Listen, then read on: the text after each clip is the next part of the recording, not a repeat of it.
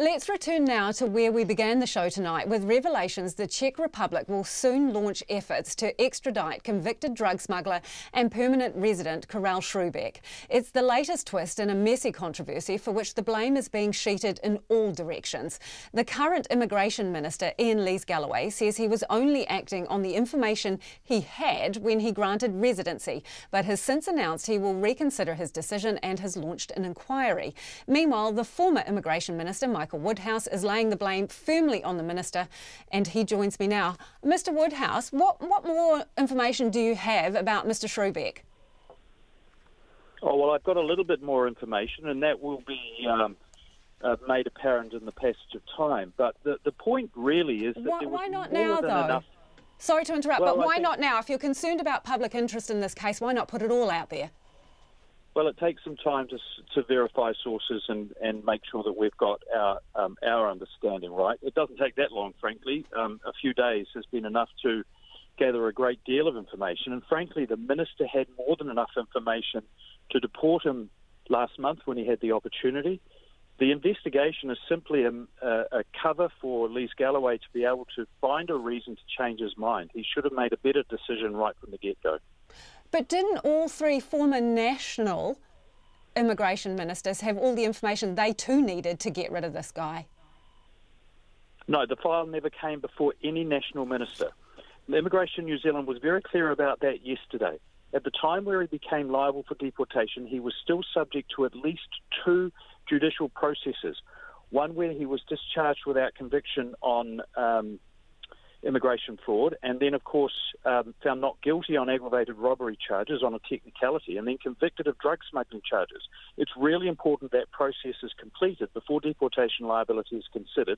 The first minister that saw this file was Lees-Galloway. But what about when he was jailed on your watch in 2016? Did you red flag him then? Well, a file would have been prepared for presentation before the minister. Sometimes that can take months, even years.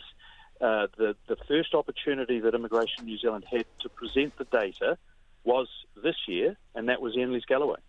So in terms of these revelations that he had permission to return to Europe while he was on bail, do you know that he actually went to the Czech Republic? I have information that he has, but it hasn't been verified yet. What I do know is that he certainly sought to do that. He sought a variation of his bail conditions. So whether or not he went, he didn't think his health or life would be in danger if he did. Otherwise, he wouldn't have sought the bail condition variation that was considered by the High Court. Did Immigration New Zealand tell you that he has travelled somewhere in Europe? No, that's a court transcript that I have from the Auckland High Court. When he was on bail, pending charges of kidnapping and aggravated robbery, his own counsel asked for a variation of those bail conditions at least once, I think twice, in order that he return to the Czech Republic. Yeah, I understand that, and that is in the public domain. What I'm asking, does Immigration New Zealand have information or had information that he had travelled to Europe, and do you know if that information was passed to the minister prior to making the decision that he made? Well, you'll have to ask Immigration New Zealand that. But you have no knowledge of that? Well, I know he wanted to go back. I'm pretty sure he did. But you don't know for sure that he went to the Czech Republic at this stage. You've got no evidence that he actually went to the Czech Republic, where this concern is around his safety. I'm not sure that's relevant to the question of his deportation. The minister had plenty of information. That is actually a side issue, because it wouldn't have changed my mind. He was still liable for deportation and should have gone home for his serious offending. Isn't it relevant, though, Mr. Woodhouse, because obviously there is some concern around Karel Sroubek's safety. That is what is being hinted at as to his safety if he were to return to the Czech Republic. So isn't it material if he did go home and entered the country? If that was a material concern, there were other pathways he could follow, including an asylum claim. The fact that he didn't says to me that he knew he had little chance of success. His appeal to the minister was a Hail Mary request that was agreed to by a gullible and lazy minister that didn't look at the facts. Do you know what documents he travelled on, what identity he used? When he left, when he applied to go out of the country while on bail, you say that he potentially has gone into Europe. Do you know what identity he used to do that?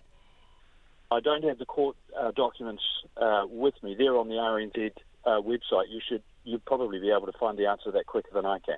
Right, but you don't know off your top of your head if he used a passport in the name of Sroubek to make that trip that you've alleged? No, but he's one person. I mean, if that was relevant to the minister, he would have the answer to that question.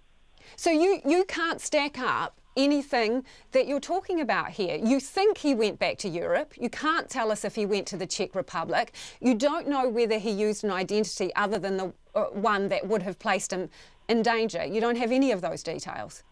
Lisa, I don't have to.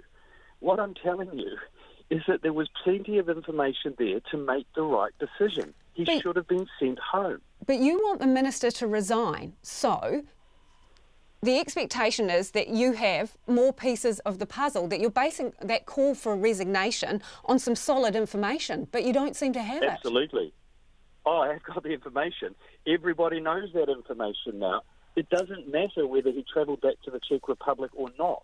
Whether he had a legitimate fear for his safety, frankly, he spent time in jail in the Czech Republic. He spent time in jail in New Zealand. He was worried about what officials and police would do when he got home because he was wanted for a serious assault on a police officer. No wonder he didn't want to go back. The point is, he should have. You have said basically that there's no need for an investigation. Just get rid of him. Are you still of that view? What I've said is the reason Lees-Galloway is holding an investigation is to give himself cover to find enough information to change his decision. Because if he doesn't come up with a significant new piece of information, his reversal is likely to be appealed in the courts, and it will be a long and difficult process for Lees-Galloway to get what he should have done in the first place, which is the deportation order upheld. Do you think this man has a right to natural justice, though? You're putting all this information into the public domain, some of which hasn't been properly substantiated, and, you know, colouring public opinion towards him before he's even had the opportunity to reply to the allegations through formal channels. Well, you can feel free to defend him if you like, Lisa. What I know is he is a convicted criminal. I'm asking about the process. Who we want here in New Zealand. The process is fine. Actually, a lot of the information I've obtained has come in part from members of the media. So they're also able to get this information. It's not just me. But I come back to the fundamental point. None of that is relevant to the key question of should the minister have made a different decision when the information that he did have was put before him, and the answer is of course he should have. What if all the information wasn't put before him? Well, certainly enough was to warrant the signing of the deportation order. Do you regret any decisions that you made as Immigration Minister? None spring to mind. So no mistakes on your watch? Well, it's not a question of mistakes, Lisa. Every file is different. Everyone requires the careful collection of information and considered judgment about what is right in the circumstances. What I'm saying is this one doesn't even come close to a consideration of the suspension or cancellation of the deportation order. And what really worries me is if Iain Lees-Galloway thought this was a good decision, what other decisions has he been making over the last year to leave other people in this country that we don't yet know about?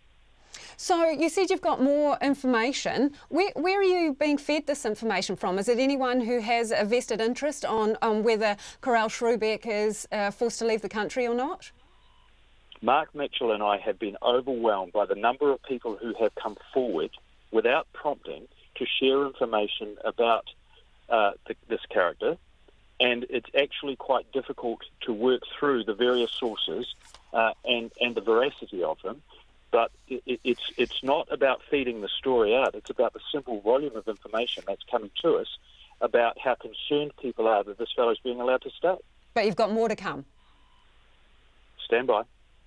Thank you for joining us this afternoon. That is Michael Woodhouse, former Immigration Minister, National MP, calling for Iain Lees-Galloway's resignation.